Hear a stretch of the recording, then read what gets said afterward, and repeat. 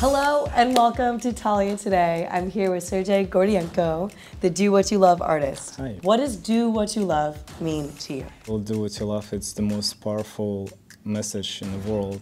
If we're all gonna be doing what we love, the world's gonna be the better place than it is right now.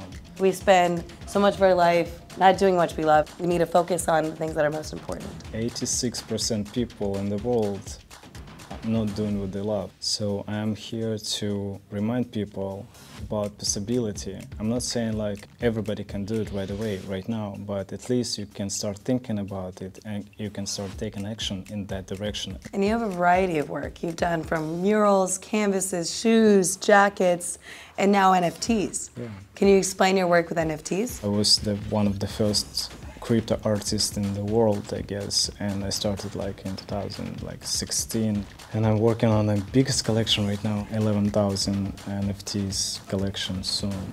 11,000 different NFTs? That's incredible. And there's so much art around us, even in the business world, because now there's crypto art.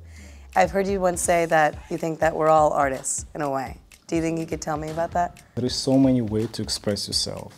So it's not only visually, even the raised child is also art. It's almost a sculpture, you put in all your efforts, all your energy to create something from this small baby, and then it's up to you how beautiful this art piece will be in the end.